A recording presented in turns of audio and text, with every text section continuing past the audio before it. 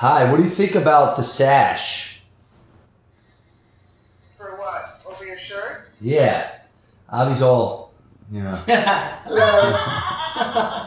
Looks like your interview.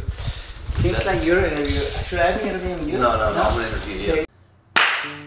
Hello, Awakening Blueprint Tribe. Awakening Blueprint Tribe. Yes, that's the name of the tribe. And we are here with my good friend, Mr. Abhi Dougal. Namaste. Namaste. We came all the way to India during the virus, as you can tell from the shawl that I'm wearing. He wanted to come all the way, and then I used my power to just show up in America. He shape-shifted, and now he's here.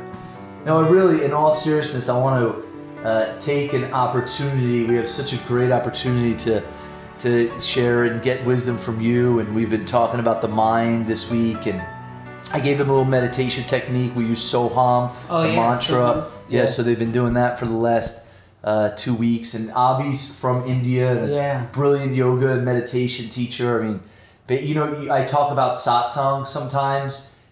Basically, you were born in satsang. Yeah, so I got dragged in satsang when I was 6, 7 years old. I never wanted to go.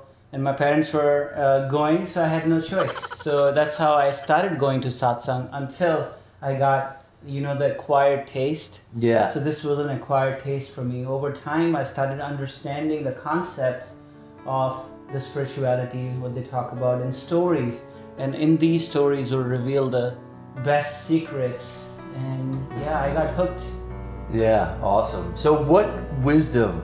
You know, I know we talk about mind. You and I have done techniques together. Yeah. You know, we've been talking about the illusion, a little bit, you know, Maya. Yeah. We didn't say Maya. We talk about the hologram or the dream. In A Course in Miracles, in India, you'd call it Maya. Maya, yeah. Yeah. So Maya is a word in Sanskrit, and what it really means is illusion. But if you really go in Sanskrit language, go deep into it, you'll see that the roots of the words describe a whole big story. Like, these are called archetypes. When you have Cinderella, if I say Cinderella to you, a certain image comes to your mind, a certain story comes to your mind, you understand the whole story when I say Cinderella. Yeah. So there's a lot of knowledge packed into one word, and that's what these mantras and Sanskrit words mostly have. And Maya is described as Ma and Ya, two root words. Ya means who, and Ma means not. So who's not? So she is not. So basically it talks about the holographic reality, hologram reality in those terms, that it's not really there, but it appears to be as this world around us, and our senses play an accomplice in creating this reality for us. Yeah. My teacher, when I was in India, his teacher, I've been sharing some quotes with them, because the course is the East meets West, and Nisargadatta Maharaj, you've heard me talk about it. Of course. He would say that, he said, I've come to the conclusion that consciousness and everything in it is one big gigantic fraud. It's a fraud. It's an appearance. We think this is real, and then when we go in dreams, we think that is real, and then when we wake up, we realize that everything was unreal. Well, we're going to go further into that. You know, we have 1 week where we'll talk about God, where we'll talk about what's beyond. We've been hinting at it, but share whatever you'd like. Yeah. Yeah, sure. So the concept of mind in India has been described with 84 different functions. In Vedas, they went really deep into it. And I mean, think about the complexity of a human mind. You cannot just describe it with one word called mind. Yeah. That's the limitation, I would say, of English language in terms of understanding these. But now there are so many quantum physics and all these theories coming about, which is explaining more and more. But it's hinting to the same aspect what was talked about 3,000 to 5,000 years ago. And they talked about our 4 parts. We'll talk about main 4 parts. First is the ahankara. Ahankara is our ego. That's why this Maya around you is so real, because of our ego. Because ego creates a little relativity in this world, so we can decipher, we can have an experience. So second part is called chitta. Chitta is all the memories of the past, not just mind, individual mind, but conscious, collective mind. So then comes the intellect, which is kind of like my part, which makes me individual. So let's think about the conscious, collective conscious created a contract with the individual mind.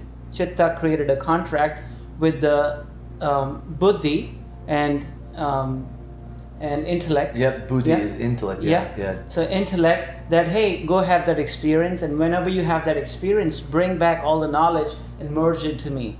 So the consciousness is getting smarter and smarter and seeing all these different perspectives on what works and what doesn't, and getting, so that's who we really are, that awareness of chitta. But in this life we think that we are this body and we are this mind, and that creates the game of life for us. And then comes the mana, is the conscious mind, which is basically getting fed by our senses, 5 senses bringing information to the mind, and mana changes his mind. So if I go to a chocolate store, there's hundreds of chocolates, my mana becomes a little indecisive. So because there's so many choices, so that's the fickle part of the mind, if you'd say. And buddhi, the intellect, is there to watch over and filter the things coming through, so we can live the life the way we are designed to live, by discriminating what's real from what's unreal. In A Course in Miracles, it talks about it like the buddhi, and maybe buddhi would be more of the connection to the universal mind. So A Course in Miracles talks about there's the mind of God that then extends out into our individual minds. And then our private thoughts, and we filter life through it. And it's really about bringing this individual mind, or recognizing the connection to the divine mind. And then letting that live through us. So I have a really good example which would basically, you guys would, I hope, relate to that, and it would help you remember what is what, because it's easy to get lost in who we really are. So back in the day, they used to use chariots in the wars, and so chariots were pulled by horses. And imagine a scenario where you see a chariot getting pulled by 5 horses, and there's a charioteer, and there's a rein which is attached to the horses, and then the chariot itself, and then there's a guy sitting in the back. So think about Krishna and Arjuna. Krishna is driving it, Arjuna is sitting in the back. So he's the real master, sitting in the back, enjoying the ride and telling the charioteer where to go. So that's where the distinction comes in, that the chariot itself is our body we've been given. Now the reins the charioteer is pulling on is our mind. It's our mana. And the mana is attached to the horses, who are the senses, 5 senses, bringing our information. If you don't control those horses, if you don't tell the horses where to go, they're gonna just go wherever the sense perception, the enjoyment takes them. Wherever they get pulled, they'll go in any direction they want to. Now the reins are the mind, and then the charioteer who's sitting is the buddhi, intellect, who is really deciding where to go. But the whole thing is mind.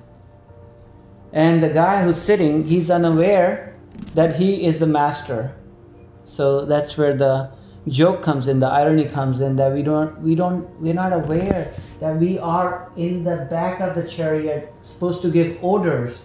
That's why mind takes this onus, responsibility, and becomes the master, and you don't want your mind to be your master. Yes, a terrible, great servant, terrible master. Exactly. Great servant and terrible master. So so whenever you want to think about the mind and who you are, think from that perspective, bring that story back in your mind, in your mind. So it would help you really see yourself from who you are. And there's so many stories I've talked about in the channel. So if you want to listen to it more, there's a lot of stories and examples from India and growing up. Great. And, we've been talking a lot about some practices, and they've got some great practices, meditation practice, prayer. We've been introducing that into. I know you and I have done some pranayama together, and the control of the breath also impacts the mind. What maybe is a couple processes or even tidbits that they can take away that you'd recommend in terms of something that they can apply? So just there's different kinds of yogas which we talk about all the time, jnana yoga. So this is from the jnana yoga's perspective, but you want to bring that jnana, the knowledge, into your body through these practices. So the one technique is to become aware, and this is called swara yoga. Just become aware that you are breathing. You are breathing 21,600 times in a day, and the sound of your breath, inhales and exhale, is the mantra Soham, which you've been teaching them. That is your doorway, not just into the different levels of existence we have, but into your subconscious mind, and you can rewrite your story. You can rewrite the way your mind is conditioned right now. And I'll tell you, your body is nothing but a conditioned mind. So the way we see our body is how we are conditioned, not just our bodies, but every body we see is our conditioned mind. So in this technique, you want to bring awareness to your body with your breath. So as you breathe in, you become aware how deep the breath is. If it's touching all the way to your chest, then in yoga we call it, you are in your earth element. This picture right there is called tattvas, elements, 5 elements we are made of on this earth. And look up, Google tattva knowledge. So you want to become aware. Just do this exercise. If you're breathing all the way to your chest, you're in your earth element. You feel grounded. And if you're not feeling grounded, if you want to feel grounded, you can come back to this. Water element when you're breathing all the way here. And then fire element when you're breathing up to your neck, which means you have energy. You're conserving your energy to put something in, like creative aspects of who you are. And then when your breath gets slower and slower, you don't want to do anything worldly. You want to sit down and meditate, contemplate, journal. So that's a really cool technique to just simply bring awareness to your breath, but go a little bit deeper and slowly, hopefully, out of 21,600 breaths, you'll be aware of 1,000 breaths throughout the day. The breath, it's so key. We're going to do a process with them where we're going to do a breath session with Lori. So like a rebirth breathing. Beautiful. Online. And the breath is so important too, because as you connect with it, if you stop whatever's happening and you connect to the breath, even taking some deep breaths in, bringing it up or even higher, and breathing and modulating the breath.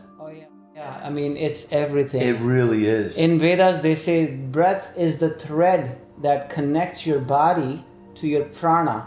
Prana is who you really are, or consciousness. It ties your consciousness to your body. And when you don't breathe anymore, the consciousness thread is lost and the soul just takes freedom. But think about breath in a way that it takes you into the sound aspect of the existence, because you're hearing the breath come in, hearing the breath come out, and you're doing this mantra Soham 21,600 times a day without knowing it. But when you become conscious and you start hearing the sound inside, nada, then things start changing and miracles start happening, like you say in the Course in Miracles. You get connected to those miracles more. So that's a little technique for everyone. One of the things I like to do too is when I do free diving, and you and I have talked about this too, doing breath holds. I mean, I could get up to about holding my breath for a little over 3 minutes, you know, underwater, and it's some of the best meditations because you're so focused on it. When you bring that awareness to, and I shared a quote from Neem Karoli Baba, Ram Dass's guru. He said, the one-pointedness of the mind, when you bring your mind to one point on the breath, anywhere you could bring your mind and immerse it into one point, you'll know God. You get a glimpse of God in that space. So the breath is an amazing place to bring that one-pointedness to, and really the mantra, you know, bringing the mantra into there and releasing any disturbances in the mind. And great. So there's a lot of deeper aspects of the mind, but breath can really take you there. Yeah. And through the breath, you can connect to the sound, which is ultimately going to guide you into deeper and deeper existence, which we really can't understand because we have to go beyond the mind. So that could be our aim, to go beyond the mind using meditation or A Course in Miracles or using any techniques. However, we can suspend the mind for time to time, go in our contemplation meditation. So that always. Great. And then I know you have your YouTube channel. Yes. Meditate with Abhi. Great videos on there. So some more resources for everyone. Yeah, thank you. So it's Meditate with Abhi. Started around a year ago and it's been really doing good. So thank you to all you. Maybe somebody's already watching the channel. But connect with me over there and we'll go a little bit deeper into the Indian philosophies and stories, because I think stories are the best way to decipher this reality, the Maya, and shatter it and go beyond the mind. Yeah, great. This is awesome. So we have East meets West, you see? Yeah. It's perfect. Yeah, you remember New Jersey and Delhi? New Jersey, Delhi? We're like a Jersey deli. I'm from Jersey, he's from Delhi. A sandwich shop. So it's a sandwich shop where we wear cool shawls. And we sell enlightened sandwiches. And make sure with all your practices that you're laughing and having fun. And don't take the mind so serious. Yeah. You know, remember where you are in the chariot. Yeah. You're the one directing the show. And as A Course in Miracles says, you're the choice, you're the decision maker. So you get to decide where the mind goes and what you give attention to. Yeah. I want to say something. You reminded me of something. You said, don't take the mind so seriously. Yeah. Being truthful to your mind is being untruthful to who you really are. So think about that. Yes. Which brings us back. It's a big fraud. It's Maya. Let's play along our part in Maya. Yeah. And see how we want to affect the holographic reality we are in. Yeah. Much love, everyone. I'll see you all. Thank you, Abhi. Always great being together. Yeah. And we have talks like this all the time. So much love, everyone. We'll see you soon. See you.